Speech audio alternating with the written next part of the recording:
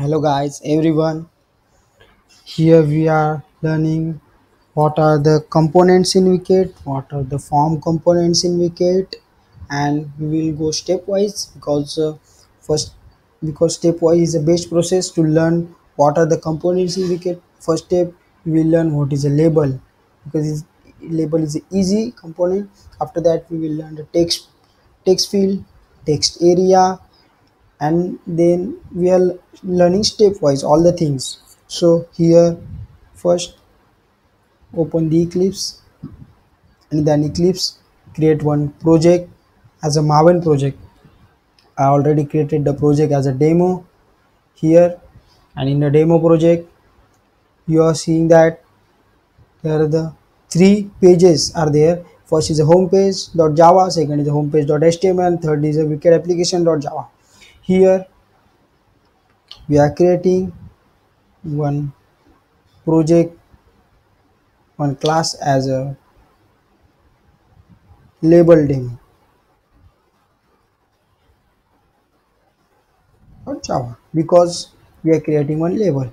After that we are creating one HTML file for that same S- remember that HTML file is the same name as your Java file because in Wicket the HTML and Java is integrating with each other, so we have to write same name as for both HTML and Java also.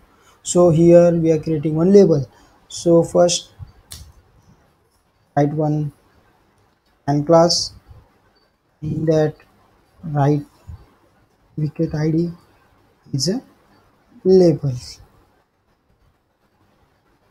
Suppose you are writing name.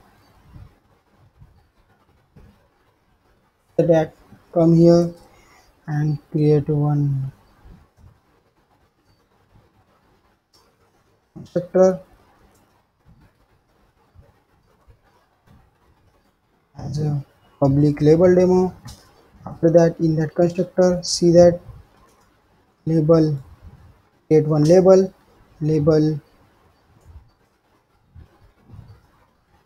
label. After that create one object for label. Here write your wicket ID as a name. You write in the HTML file. After that because first we have to extend the class by using the web page because web page is a parent class. After extending web page you can access the properties of the web page. So you can we I'm telling you the reason for this because for running this page we have to write that class name in the wicket application. Here our class name is a label demo, so we have to write home label demo instead of home page,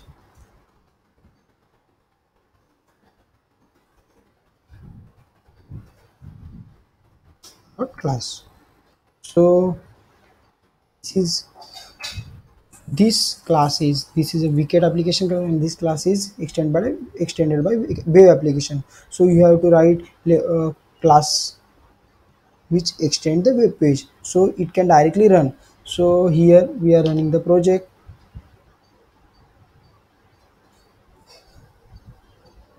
After running the project we see that wait for some time.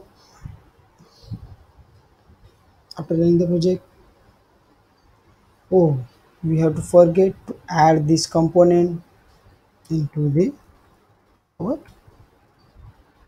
constructor. So we are adding name into the constructor. After then run your project once again.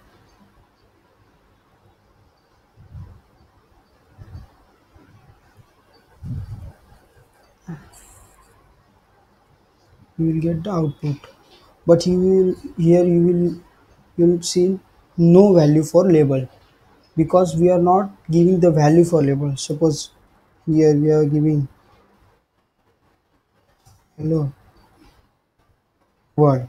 Okay, then in that, after running your project, you will see that